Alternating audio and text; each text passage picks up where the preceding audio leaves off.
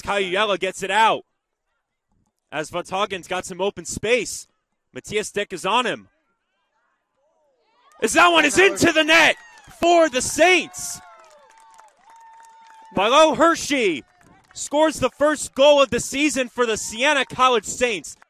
Race has some open space. Gets it out to Kane. Being guarded by Peneagua. Kane into the crease. Just missed. Hellert has a wide open net. He shoots.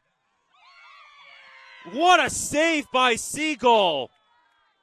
And that is how the game is going to end. What a tremendous way to end the game. That goal would have had no outcome on the outcome of this game.